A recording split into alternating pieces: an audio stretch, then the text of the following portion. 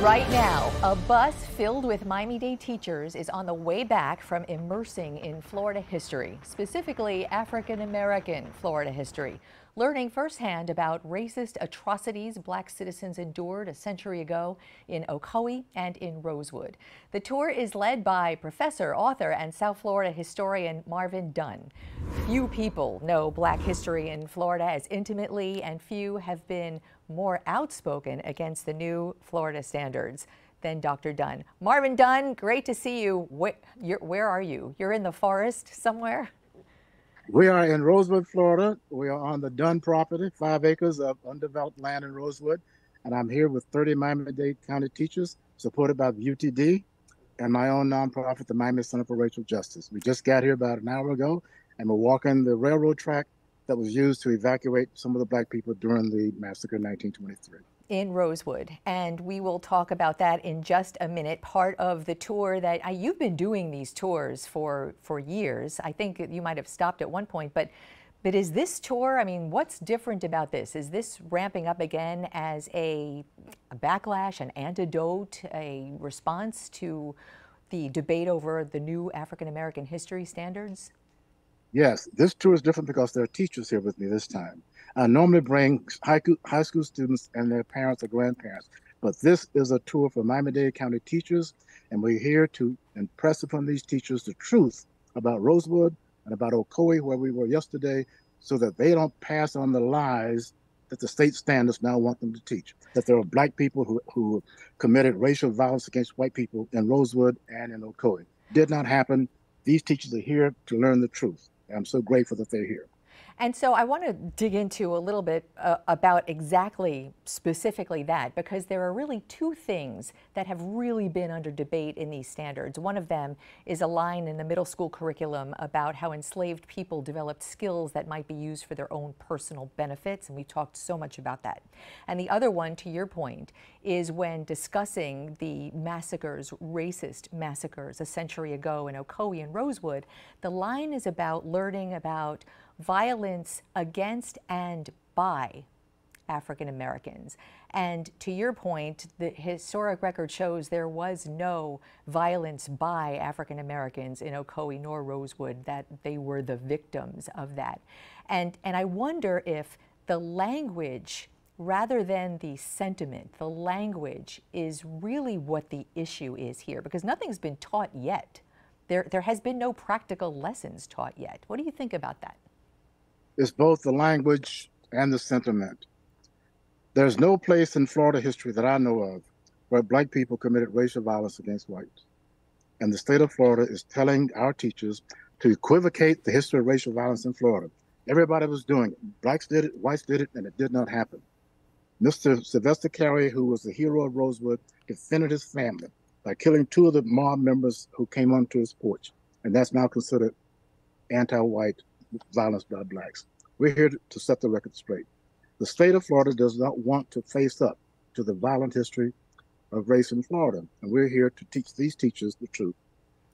And Dr. Dunn, why do you think that is? I mean, you know, we know many of the people who wrote the standards, who are overseeing the standards, many of them, a significant number of them, are African Americans.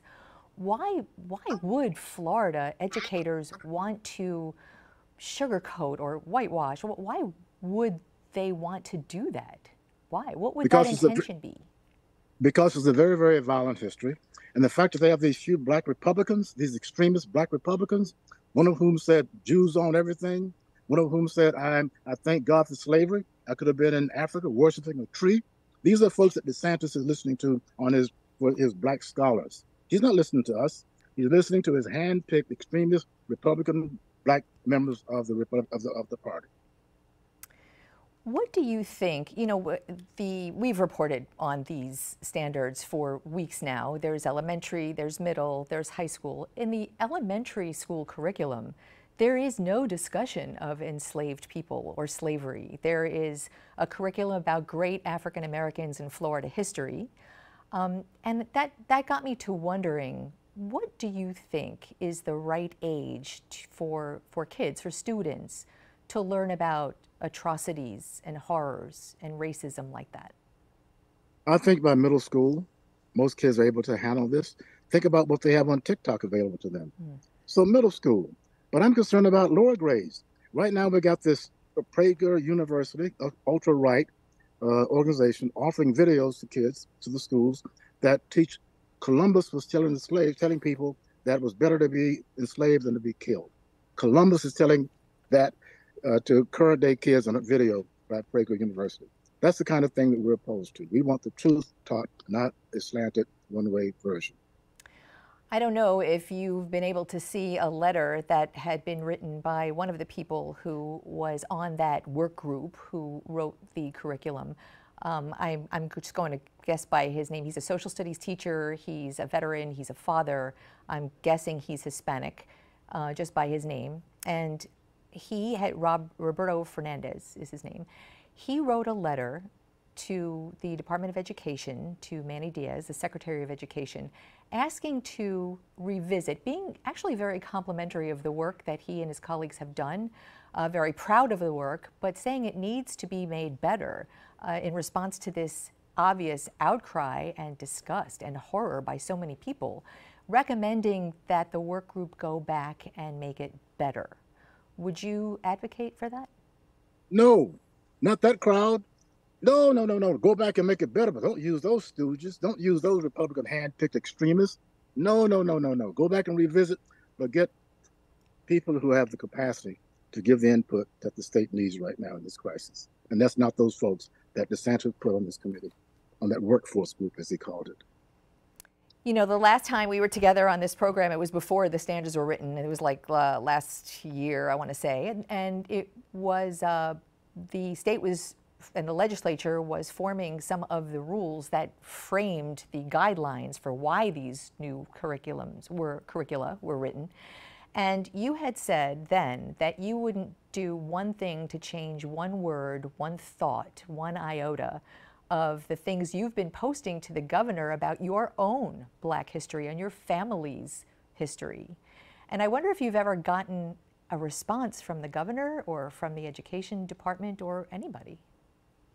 I wrote the governor and Manny Diaz a letter months ago asking what am I going to be allowed to teach or not teach to my university colleagues that I'm training in Black history. Never got a response from either person. I was so disappointed that Manny Diaz canceled his appearance in Miami because I wanted to ask him some of those questions. The governor never responded to anything I've sent to him. A lot of people would like to hear them respond for sure. Dr. Marvin Dunn and the group of teachers behind you in the woods, this might be one of the coolest live remotes we've had on This Week in South Florida. And hi, everyone. And I'm really appreciative that you all stopped for us to do this, and we'll safe trip home. Thank you. See you. Take care.